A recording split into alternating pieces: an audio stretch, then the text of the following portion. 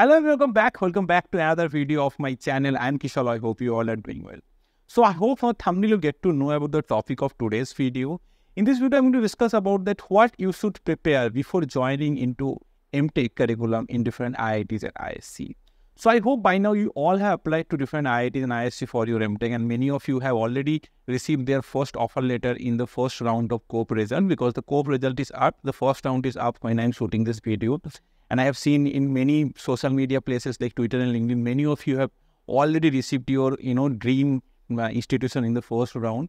So first of all, big congratulations for all of you who have already received their dream institute in the first round of COAP. Whoever haven't received their dream institutions, you have to wait. You have to hold whatever choice you're getting in the first round of COAP, and you have to wait for a few more rounds. Hopefully, you'll be getting a better institution in the upcoming COAP rounds.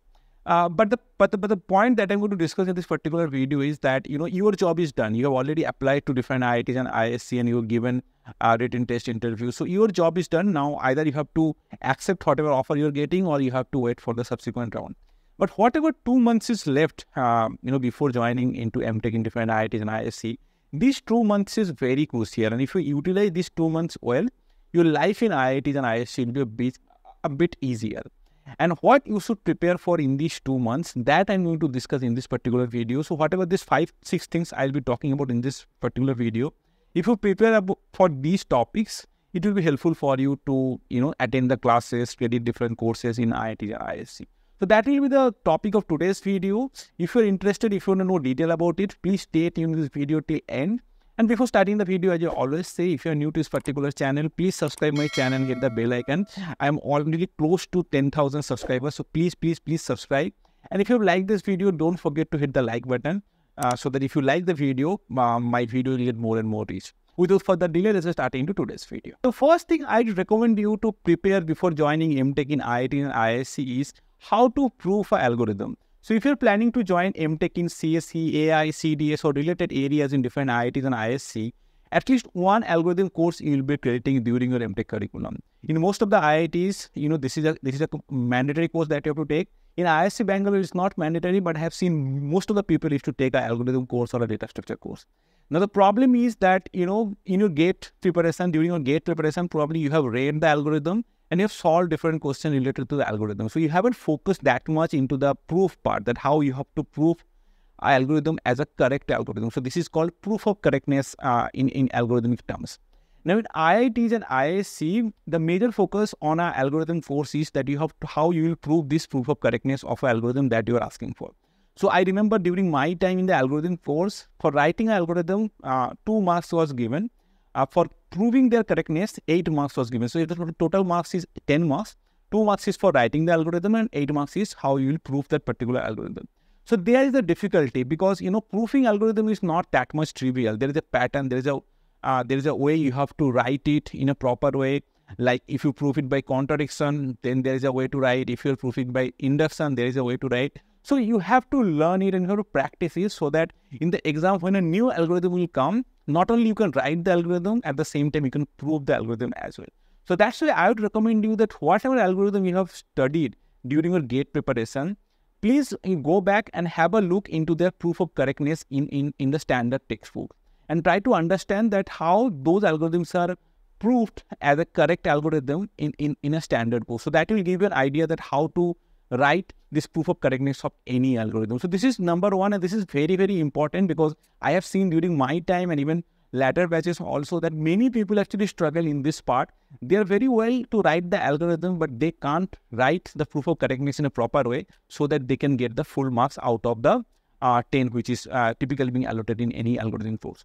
So that's why this is the first important thing, that this is the first thing that you have to go through, that how to write a proof of correctness for any algorithm. Next is linear algebra and probability. Don't forget to read about linear algebra topics and probability topics before joining MTech in different IITs and IISc. Why I'm saying this? Because during your MTech curriculum, you will at least take one machine learning course, if not more. Nowadays, all the students are crazy about machine learning. They are creating a lot of machine learning related courses during their MTech curriculum, and they have a dream to become data scientists. Now, linear algebra probability is the prerequisite for machine learning courses. Now, if you are planning to join IITs for your MTech curriculum, you must study in detail linear algebra probability, because you won't be having any prerequisite courses during your MTech curriculum in different IITs. In different IITs, in the first semester itself, you'll be thrown directly to machine learning courses. And in those machine learning courses, you will really struggle without any prior knowledge on linear algebra and probability. I'm not saying whatever knowledge you have during your GATE preparation, you have to study it in details. You should have a, kind of basic understanding or kind of a sense of linear algebra terms and probability terms. Like suppose if the instructor say there is a distribution, you should have a visualization about it. Or if the instructor say there is a vector space, you should have a visualization and some sense of it. So that's why do study linear algebra probability if you are planning to join IITs for your MTech. Within the first semester itself, you will be taking a basic machine learning course, and there will be no prerequisite of linear algebra probability in any IITs during the MTech curriculum. As far as I know, in top 5 IITs, there is no prerequisite courses available in the first semester itself. You will be taking a machine learning course.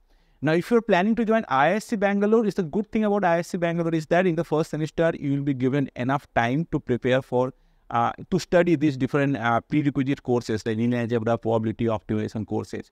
So that's an advantage for you, but still, those are very advanced level linear algebra, probability, optimization courses. So that's why it's, again, I recommend you people also that do study linear algebra probability prior to join IISc Bangalore for your MTech curriculum. The next important thing to study is the basics of machine learning. So as I was mentioning before, that if you are joining IITs and IISc for an MTech curriculum in MTech CSE or CDS, very high likely that you'll be creating few courses on machine learning.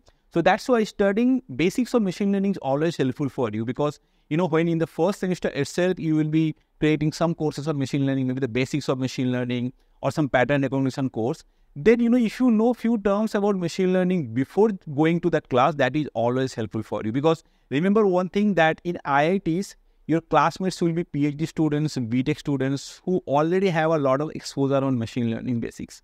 They probably have taken a few courses on machine learning. So if you have a basic understanding of machine learning, it's always helpful. Now, which resource to follow for this one? There are a lot of courses available, like Andrew Ng course in Stanford. His Coursera course is also very famous for the beginners.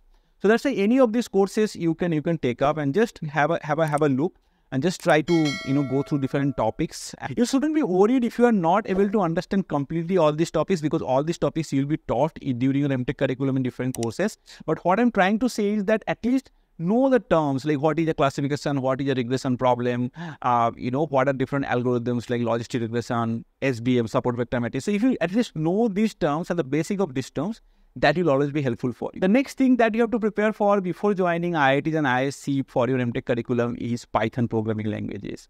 So if you're someone who is not comfortable doing coding in Python programming languages, this is the time for you. This 2.5 months what is left.